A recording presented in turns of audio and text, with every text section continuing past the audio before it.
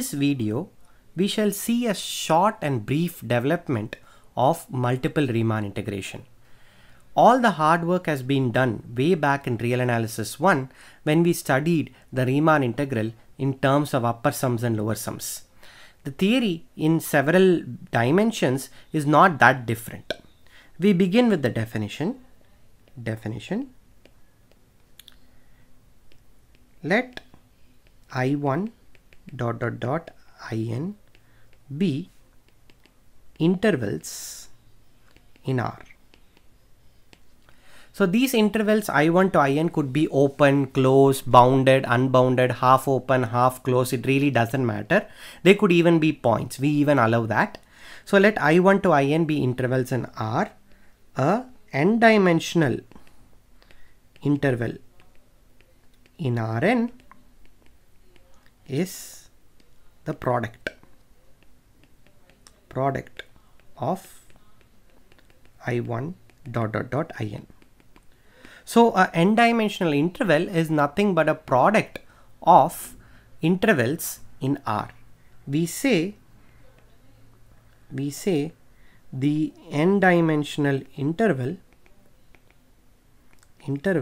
I is open, respectively closed, bounded, if each ij has the same property.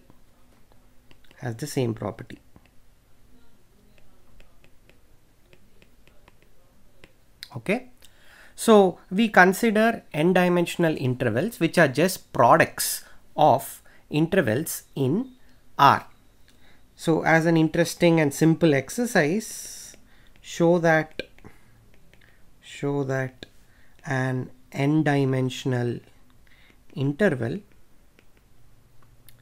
I is compact if and only if each ij is compact.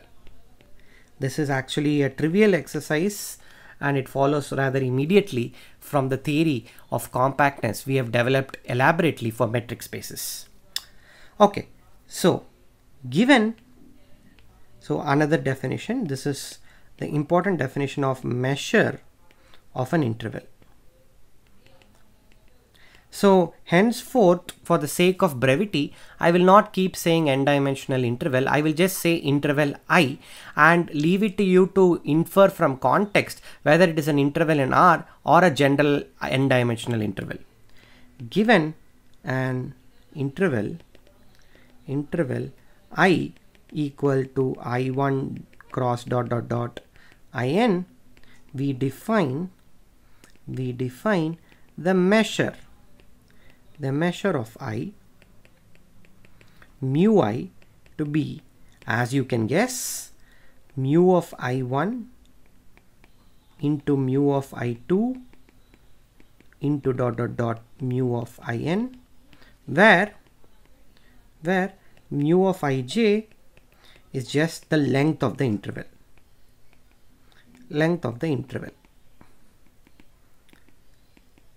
Since we allow intervals to degenerate to single points and also allow infinite length intervals, this product could be 0, this product could be infinite as well. Note that if one of the intervals is a single point, but another interval is an interval of length infinity, then the product interval will still have measure 0 according to this definition.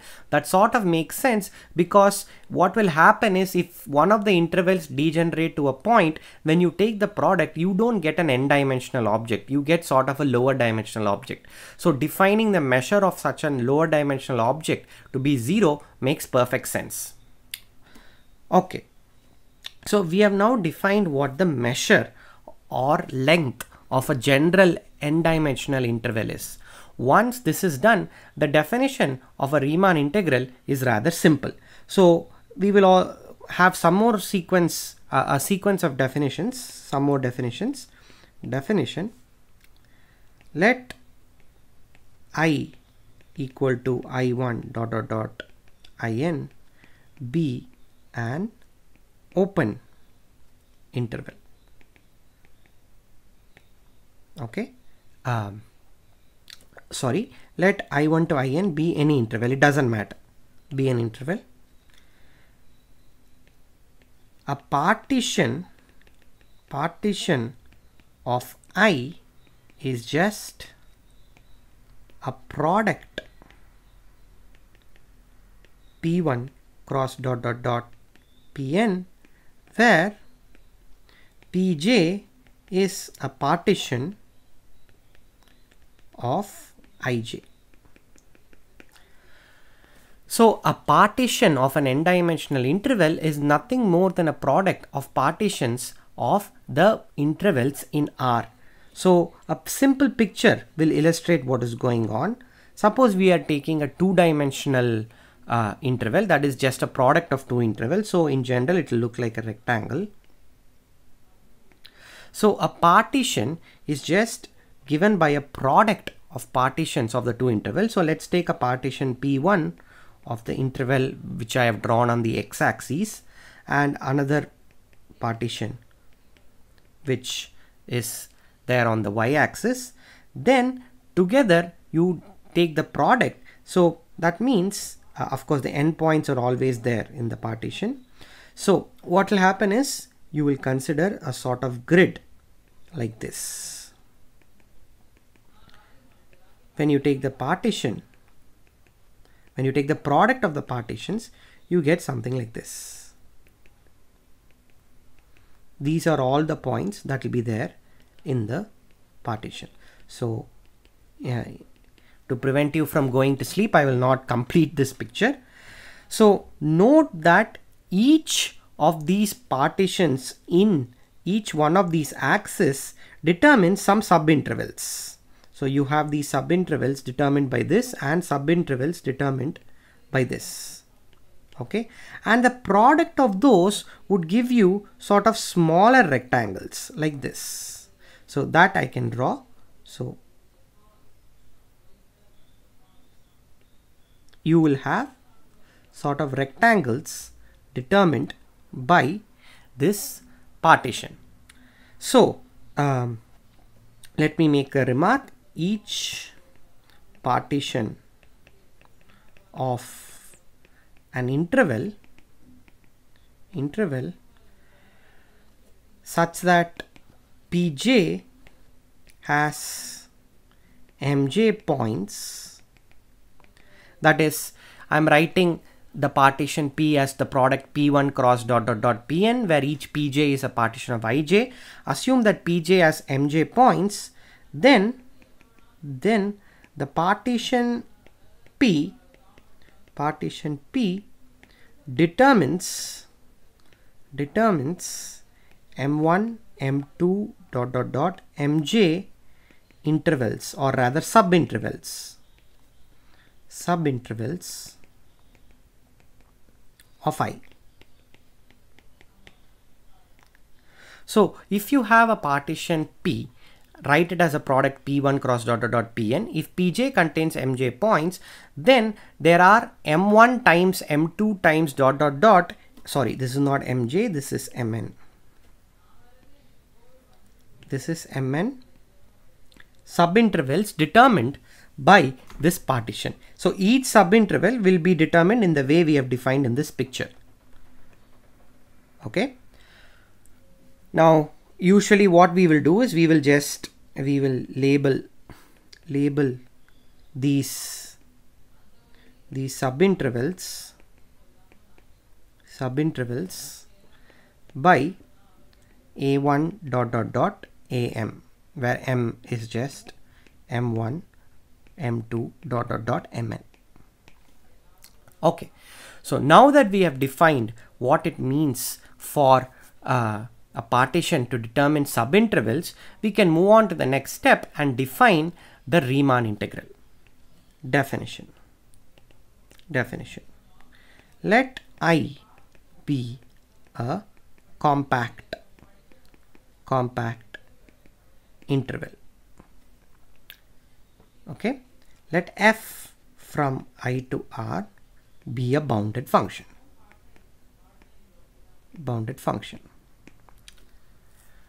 For any partition P,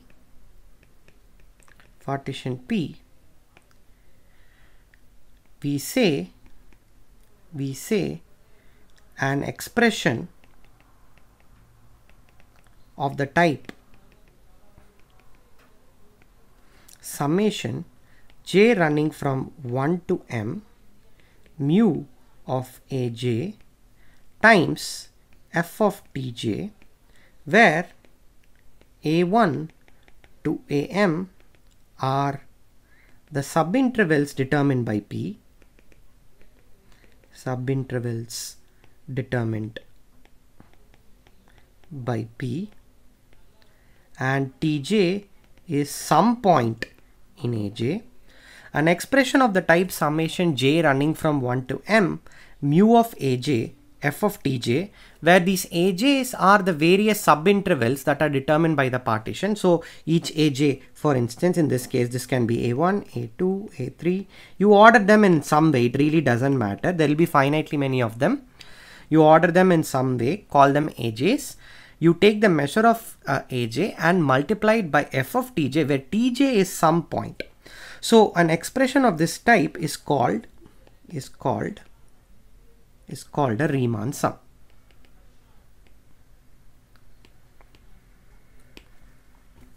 So a Riemann sum is just, you consider a partition, you sample points from each subinterval determined by the partition, evaluate the given function at that particular set of points, and then multiply it by the corresponding measure of the subintervals and take the sum.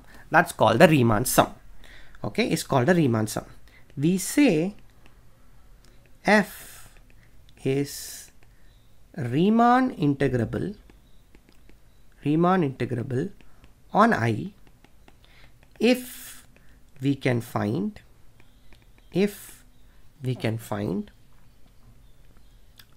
a number capital A such that for each epsilon greater than 0 there is a partition p epsilon satisfying the following somewhat complicated looking condition for any finer partition p. So finer partition just means this partition p contains p epsilon. Okay, so you have essentially added more points to each one of the subintervals, not each one of the subintervals, you have added more points to each one of the pj's determined by p epsilon. So for any finer partition p, we have the Riemann sum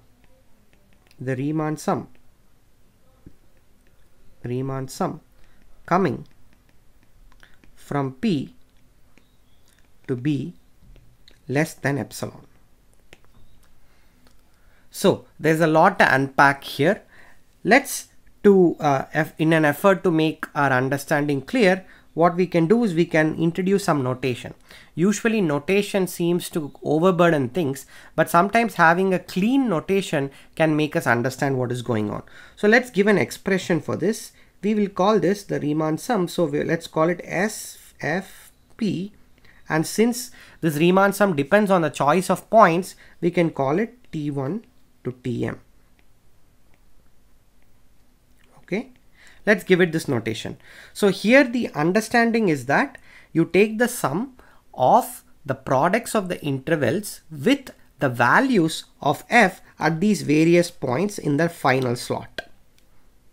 Okay, so that's the notation here. What this is saying is, for any partition p, we have the Riemann sum coming from p to be less than epsilon. That just means S, P, F, T1 to Tm is less than epsilon for any choice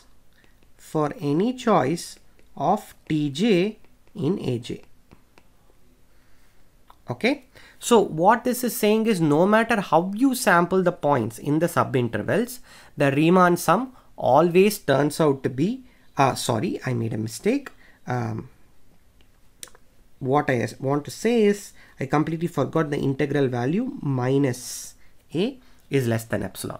Okay, so what I want to say is, given any finer partition P of this P epsilon, no matter how you sample the points T1 to Tm from this partition P, when you take the Riemann sum with respect to that choice of points, the absolute value of that minus a is less than epsilon. Okay, then we say that f is Riemann integrable on on I, and we say integral of I f is equal to a. So the Riemann integral in several variables exist if you can make the values of Riemann sums arbitrarily close to a particular value which we have called a. Okay, so there is really nothing much happening. You would have seen a similar definition of the Riemann integral in a standard course on real analysis, or at least you would have seen an equivalent definition in terms of upper sums and lower sums. So let me just leave you with a somewhat elaborate exercise that will really test your understanding of basic analysis. So this I'm going to call it a theorem, but it's actually an exercise for you to work out. This will really test your understanding. So let I be a compact interval,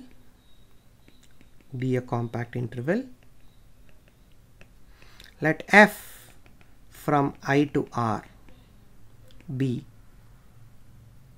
a function. For any partition P of I, define UFP to be summation capital Mi mu of AI, where A1 to AM, so let I run from 1 to M, A1 to AM are the subintervals determined by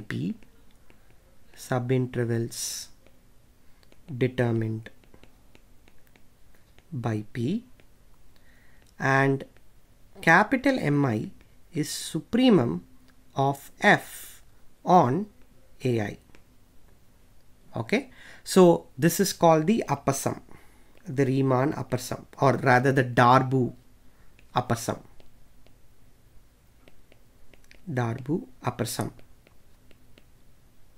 Okay, similarly define LFP, the Darboux lower sum. I'm going to leave it to you to define LFP. It's exactly like what we did in real analysis 1. Okay, then F is Riemann integrable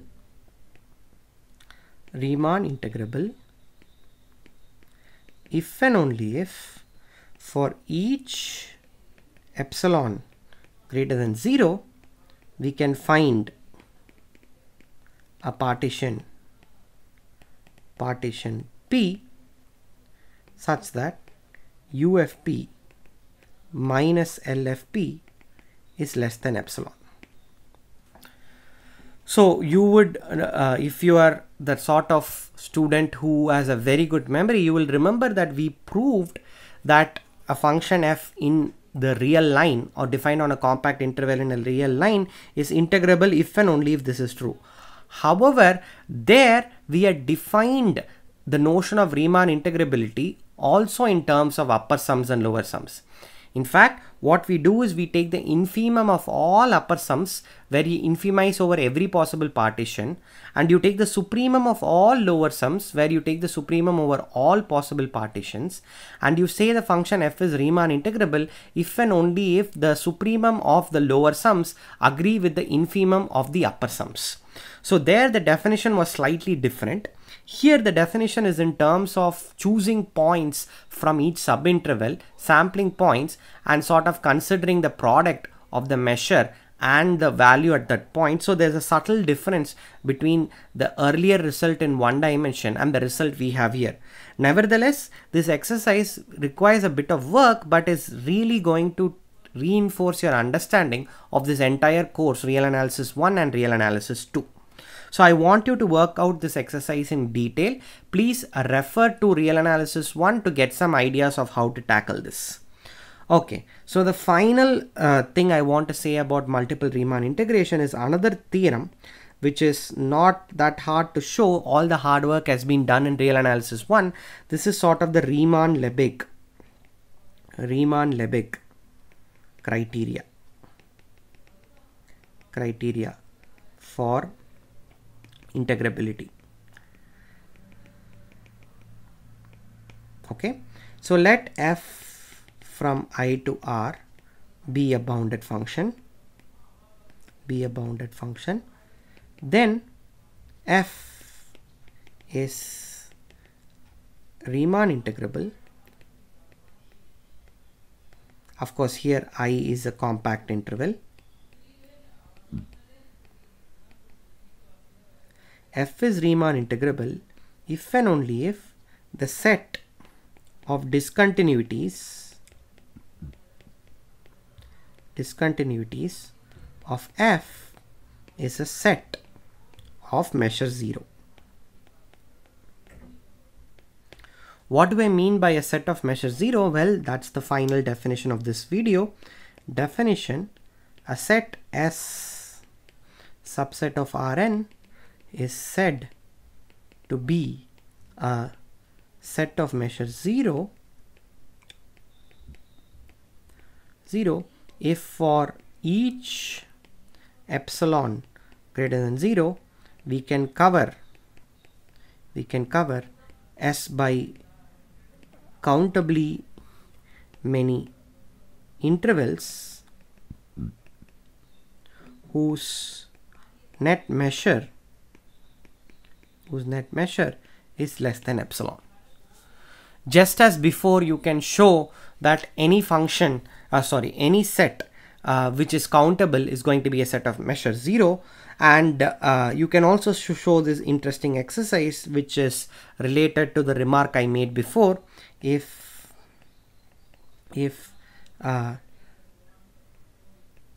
I equal to I1 to In and some ij is a point, then I is a set of measure 0.